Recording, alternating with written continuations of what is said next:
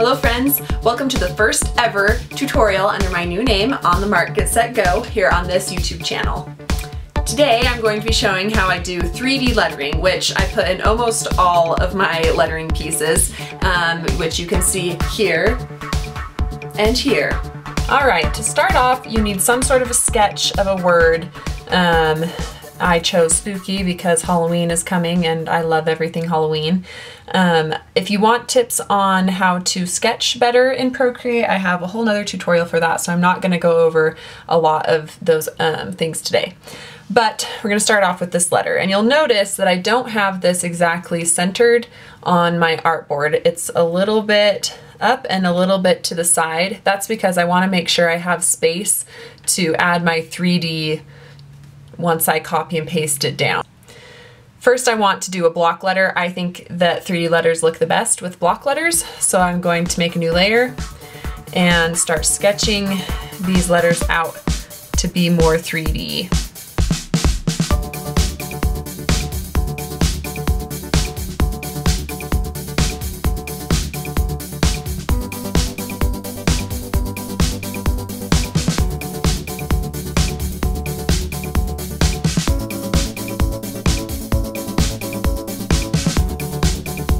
Alright, now that the word is all ready to go, we need to duplicate it. So I'm going to come over to my layers panel, duplicate, and I want to make sure I'm pulling down the second layer. So using my selection tool, I'm going to pull this down. So as you can see, I have two of the spookies. This is where you get to decide how much of an exaggerated, wow, that is hard to say, exaggerated 3D effect you want. I'm going to do it about right there. And you can see how I'm getting really close to the edge over here.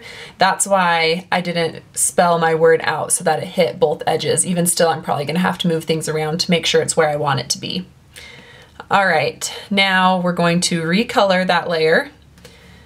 Make sure the little cursor is on the back layer, and I'm going to do that in an orange. Maybe more of a burnt orange. There we go. So you can see the two words now. I'm going to zoom in here on the S. So to create the 3D effect, we're going to draw some lines from the first word to the second word, and we're going to do all of this on the layer of the second word, the underneath. So I need to highlight this color. If you just tap and hold on a color, it'll bring up a color wheel, so you can select that color. And now I'm going to draw those lines from one point to its matching point on the under layer and color it in.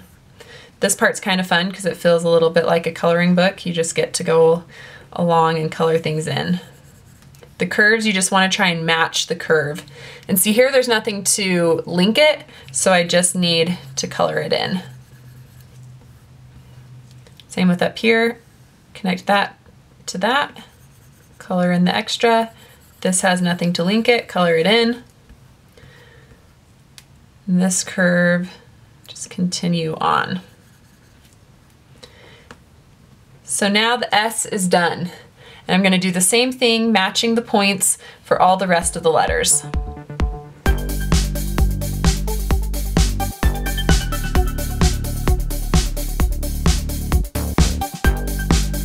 Now I have all of my letters filled in with that 3D look to them, but there's not very good definition where the creases fall on these letters. Shadows are what makes 3D so cool. That's what gives it the pop. So we're gonna add in those shadows to our letters. Let's go up to our layer panel again, and above the orange, for me, whatever color you did it, the underneath layer of spooky, I'm gonna add a new layer on top of that.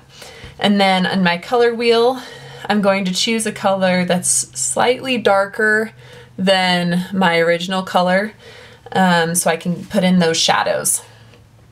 Now back to the layers panel. I'm going to click on the orange spooky layer that I've already done, tap on that layer and hit select.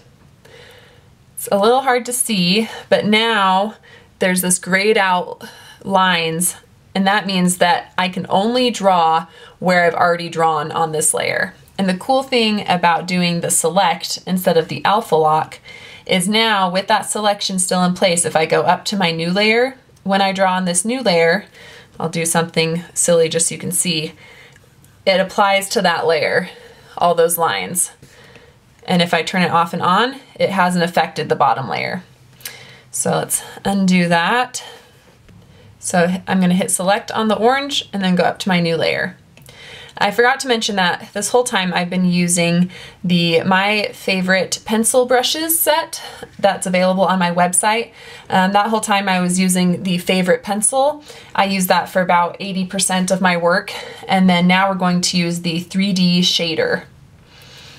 Go over here to the S, and anywhere that there might be a crease or a plane that's different than the next one is where I'm going to start doing this shading effect. Make that a little bigger. I like this brush because it can go on in layers. So there I have the bottom of the S. Already you can tell that there's just a better definition on that curve.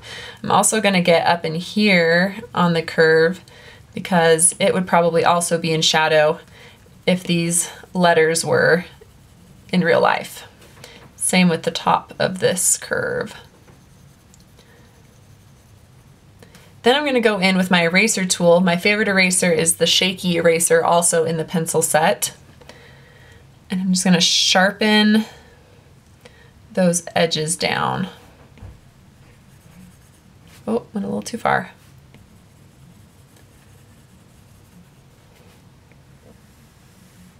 If you use the snap to a straight line, then you can get a nice straight line on those edges. I go over the edges and then come back and erase them so that I don't have to be super precise. The shader brush, it's a little hard to get super precise on it, so it's easier to just come in later with the eraser. So I'm getting this little bend right there. So the harder I press, the more opaque it is, like here at the bottom of the S. The lighter I press, it's where I get this nice little grain up through here. Same with down here. Press harder, press softer as I come around the curve to give it that nice gradient. All right, so that would be all I would probably do for the S. Now moving on to the P, going to get this where I'm pressing harder because I don't really want a gradient on this. Same within the corner, but then I do want a gradient up through the curve. So I'm going to press hard and get softer as I come up the curve. Get the corner in here, and the corner up here, and the curve up top. So I'm going to hold that straight, snap to straight, and erase the excess. Same with this little area here, lining up that corner, and then erasing the excess. All right, P is done. On to the O. The O doesn't have any sharp points, so I'll just be curving the shading around the top and bottom curve.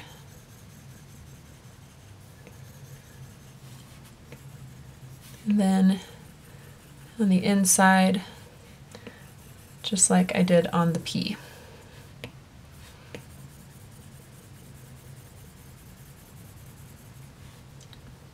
And then I'll do the same thing for the next O.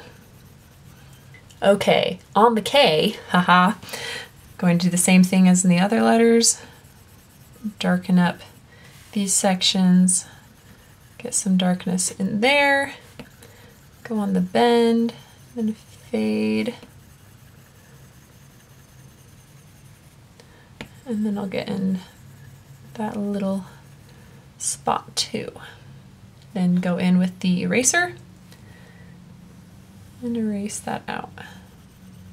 So right here, I'm running into a problem where my erasing looks too harsh in the gradient over here.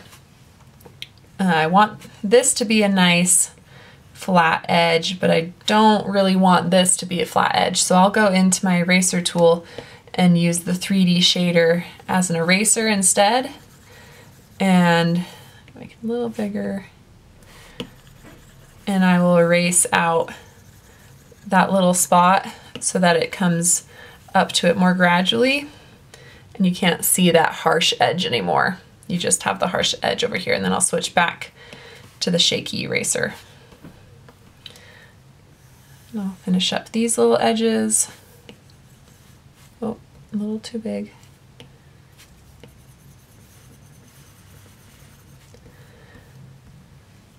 There's a bit of a crease right there, so I'm gonna just kind of pretend that I know the angle on it and erase.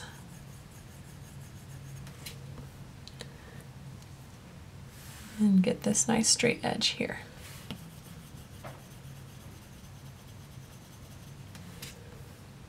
Sometimes when I have big long sections without any texture, like right here and right here, I might add a little bit more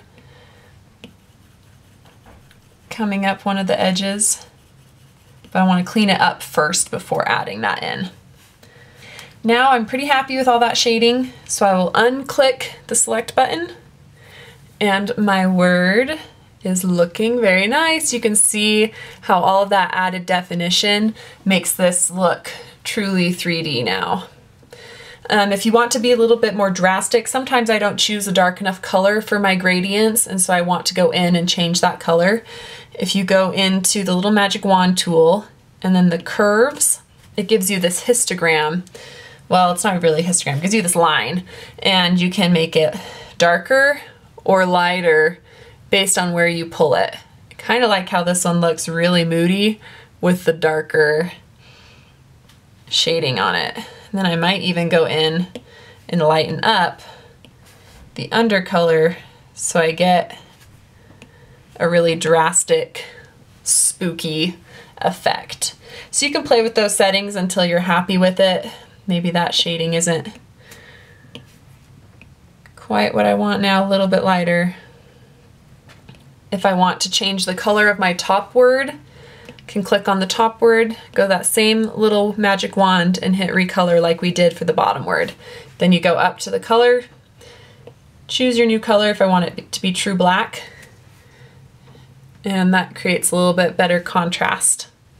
So now it would be the time to add in some more decorative elements to your letters if you so desire. So you can add a layer on top of everything. If I go in with a white and go to my favorite pencil, oh, didn't change, favorite pencil, I can go in and add some little elements like this into everything. Okay, now you have beautiful 3D letters. You can take this and you can apply it to scripts, you can apply it to line lettering, you can pretty much apply it to any sort of shape to create this 3D blocked effect. And we're done! Woohoo! I hope that you guys enjoyed this tutorial and that now you can feel confident creating your own gorgeous 3D lettering for your own lettering pieces. I'd love, love, love to see what you guys do with this tutorial. So if you want to tag me at OnTheMarkDesigns on Instagram, I would love to look at and then share the pieces that you create. So make sure to do that, and if you haven't already, subscribe to my channel for more tutorials just like this. See you next time.